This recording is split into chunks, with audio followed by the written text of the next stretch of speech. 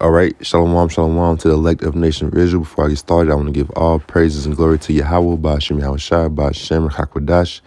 Double honors to my apostles and my elders, great millstone who lead, teach, and rule well.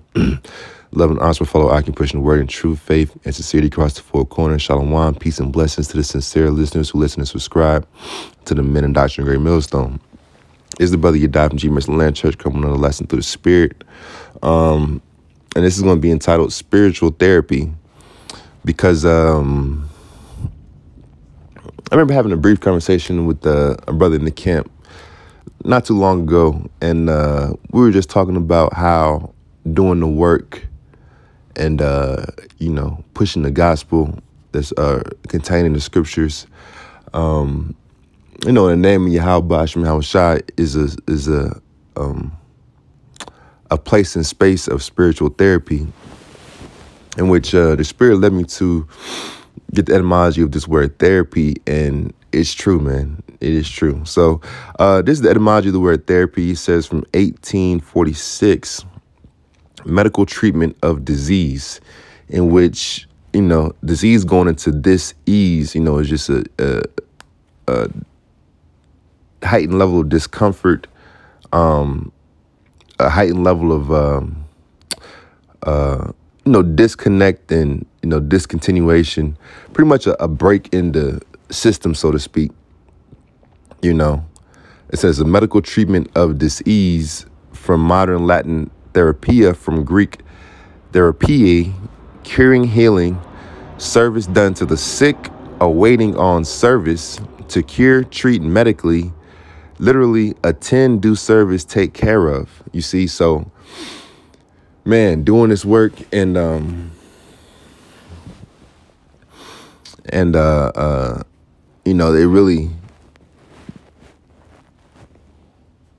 touched a little more after completing my last lesson. I was like, man, it just really feels good to just do the work, man. Especially here in Babylon, where they are continuously wearing out the saints.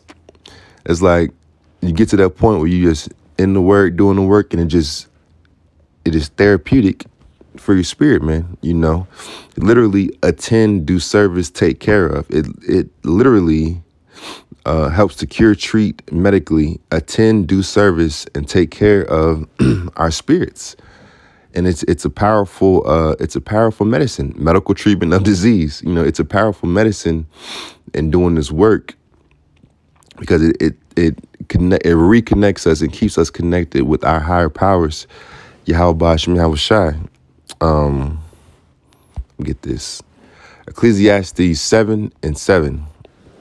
Surely oppression maketh a wise man mad, and a gift destroyeth the heart.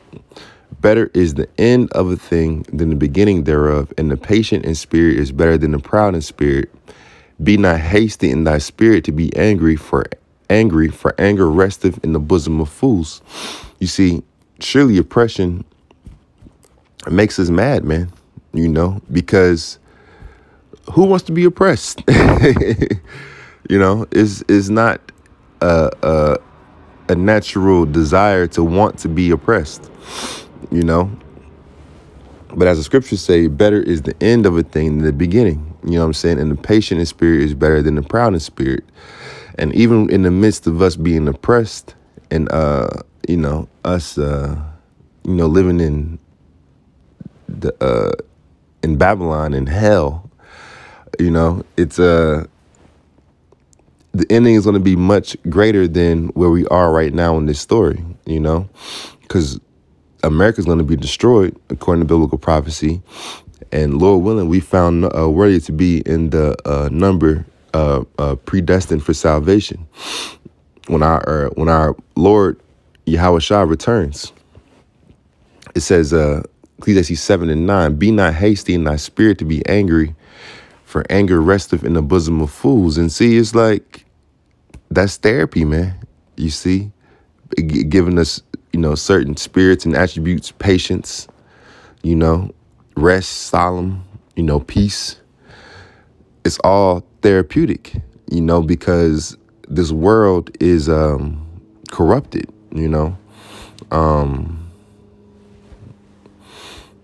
Ezekiel 9 and 4. It says, and the Lord Yahweh Ba'ashem Yahushua said unto him, go through the midst of the city, through the midst of Jerusalem, and set a mark upon the foreheads of the men that sigh and that cry for all the abominations that be done in the midst thereof. Going back to that oppression, man. That oppression is pressure filled. You know, it can get tough, man. You know, it can get tough.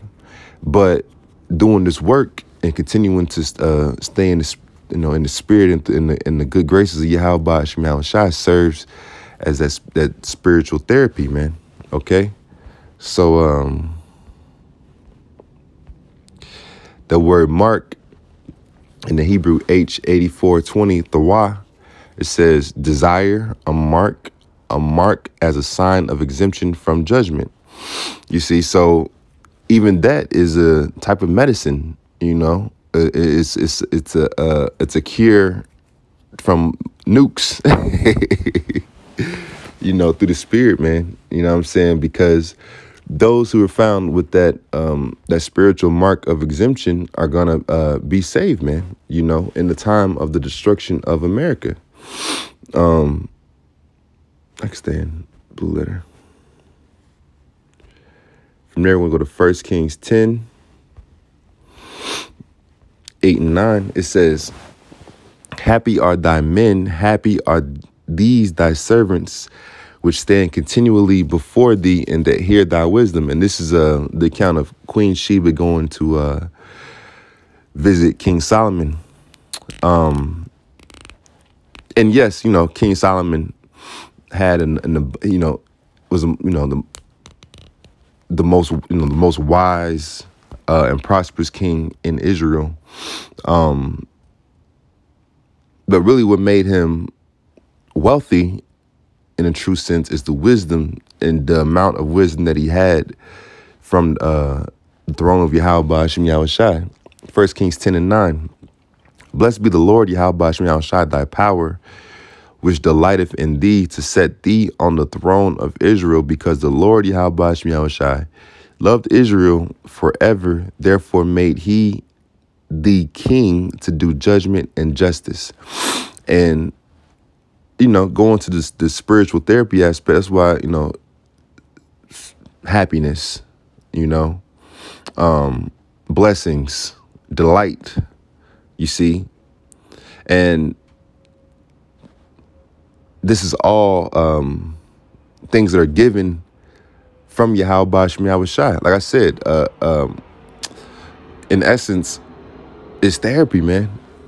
You know what I'm saying? For our spirit, because we're able to keep our wits about us. We're able to keep a sound mind. We're able to, you know, continue to push and persevere forward because the Most High is healing us day by day. You know, our own individual shortcomings. You know, the certain emotions that may arise with us being in Babylon and us, you know, having to fight and endure to stand, you know, to not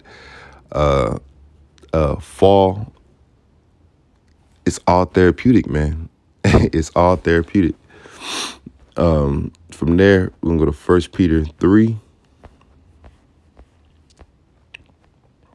and 14.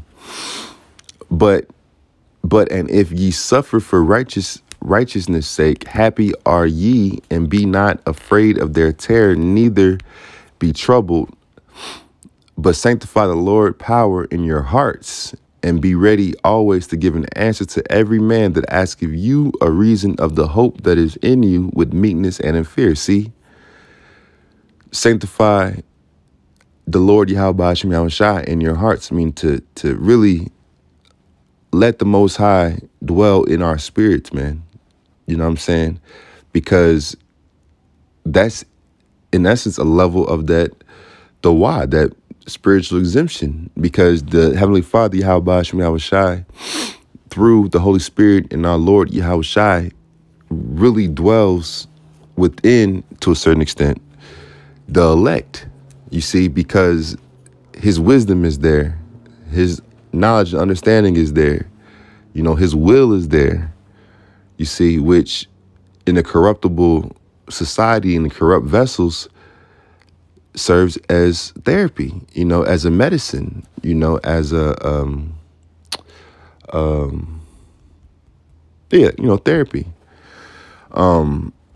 Continuing on, having a good conscience that whereas they speak evil of you as evildoers, they may be ashamed that falsely accuse your good conversation in the Mashiach. For it is better if the will of God be so that ye suffer well-doing than for evil-doing. See, and, there are certain situations in which you really can't get out of, For example, if someone has cancer, I'm just saying for an example, if someone has cancer and they're taking therapy and they're getting medicine, but they still have cancer, they still have cancer. You know what I'm saying? So if we are in particular tight situations or dealing with certain things, you still got to deal with it until the Most High chooses to or chooses not to, remove it from you. But if the Most High chooses to not remove it from you, you just got to just live with the medicine. And it's all good, man, because the mercy of Yahweh Hashem Yahweh Shai, and his medicine and his prescription is more than enough, man,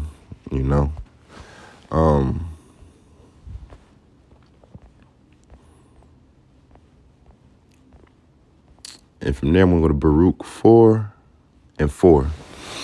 O Israel, happy are we, for things that are pleasing to the Most High are made known unto us, which that, like I said, helps to ease our minds, because the things that, may seem to be just completely outlandish in the world, we can make sense of because we understand that that's the will of the Heavenly Father, Yahweh Shem Yahweh Shai.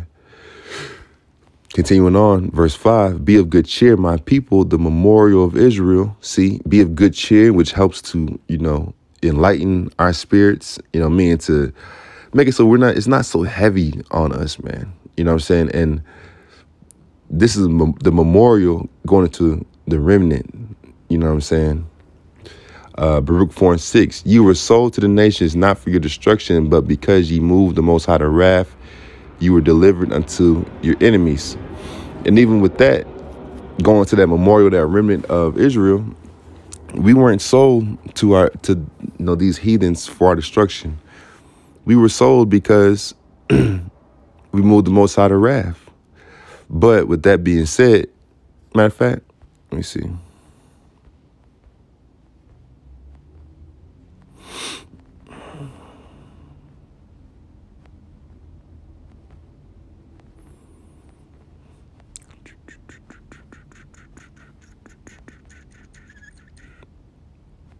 Yep.